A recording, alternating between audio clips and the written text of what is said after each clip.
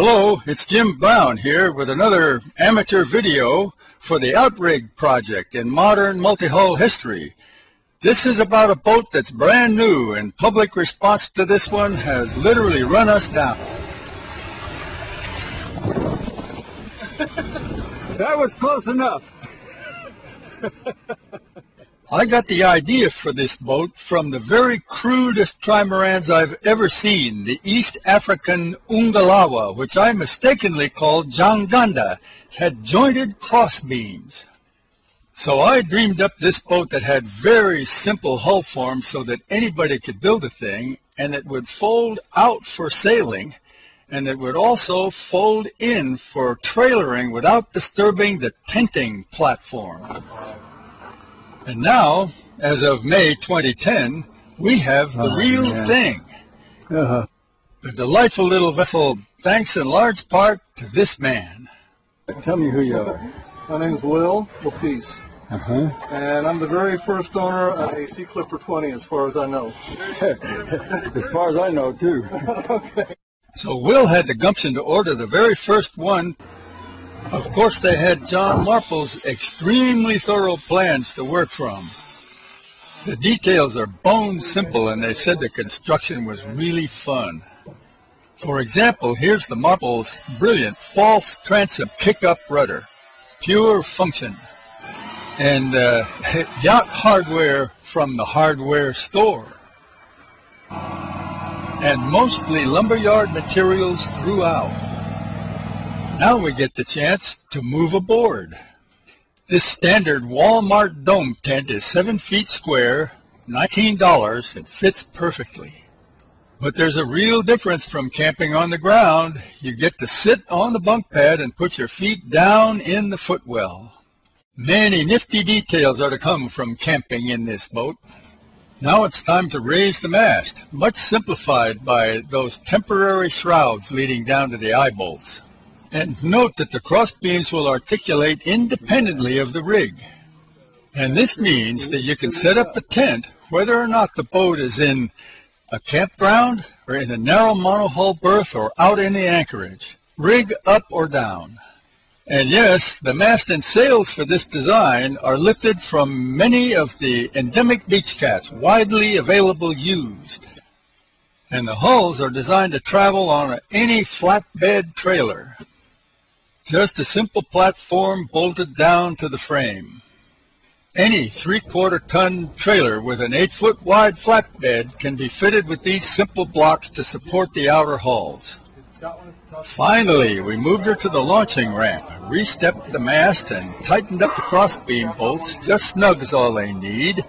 And Scott's kids wanted to ride her down the ramp, so we put them aboard, and in she goes. Well, at least she floats when empty, but I wanted to find out how she floats when loaded. So we put 3 guys and 2 kids in the cockpit, and the water line at the transom looks good. And here she is at the stem, and her trim is nice with about 500 pounds aboard. And it looks like the small angled flat in her armor bottoms are going to give us a soft enough ride. But now for the real moment of truth. Boy, as soon as the wind hit those sails, I realized we had a nice boat under us. These very light airs will tell you a lot about a boat's overall performance. She carries a light weather helm, just what we need. And her dagger board operates very easily. And she has what a sailor calls clean heels, leaving very little wake when passing through the water. And most important of all, she tacks dependably, without backing the jib, and she comes out of the tacks still moving forward, without mushing sideways even in these ghosting conditions. Of course, jibing a trimaran is a piece of cake, especially with the boom well above the sailor's head. Now, we had very little wind for our trials, and this picture shows the main hull bow wave moving diagonally across the picture and missing the float. And even in these zephyrs, the windward float is lifted above the water where it belongs. And yet when running into a motorboat wake, it produces very little clapping and splashing. So it looks to me like these floats, together with these slightly flexible crossbeams, produce a sea-kindly motion. But Stott and I wanted real waves, so we sailed out the St. Augustine Inlet into open sea. Better than I envisioned you envisioned it. Yeah. There was still very little wind, but the boat went along just fine in the chop. No water thrown on deck. Now we could see about downwind steering. How does the helm feel now? Oh, great. Yeah?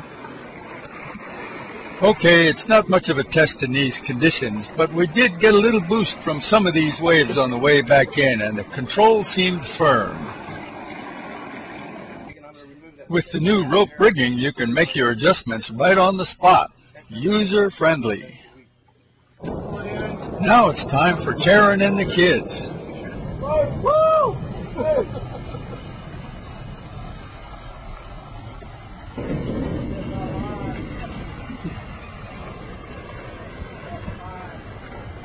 Okay, we got Nathaniel and Isabel.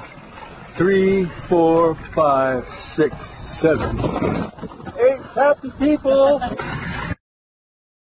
And there's the water line forward with about 1,000 pounds of payload. And there it is back aft. She's pushed down about 4 inches. Okay today, but definitely too much for real wind and chop. Jake can really spread out. No. In this sheltered water, he even can ride on the float deck. Pretty nice seat over here, Jim. You need a lawn chair. Karen said that she was also comfortable with the kids on board. Annie says there's some dolphins. I see them. See them, guys? They're right there. Okay, straight ahead. By that green mountain. Hey, dolphins. See that green sign. They're trying to find there. There they are. See them? See them, Nathaniel? There they are. By now, Will was beginning to wonder if we were ever going to give him his boat, so we never had a chance to test it in real wind and waves, but that will come. And in the meantime, let's hear it for the flat spar swing wing crossbeam, an idea whose time has come again. Thanks to the ancient East Africans for suggesting the idea in the first place. And I think we're going to see a lot more of it in the future of modern multi-hulls. They have a fascinating past, with much of it to be seen at outrig.org. There's lots of contemporary action at smalltrimarans.com, and to see some of the plans for the Seaclipper 20 and the new 24-footer now, please visit www.searunner.com. This is Jim Brown wishing you and the good little ships Janganda and Ungalawa fair winds.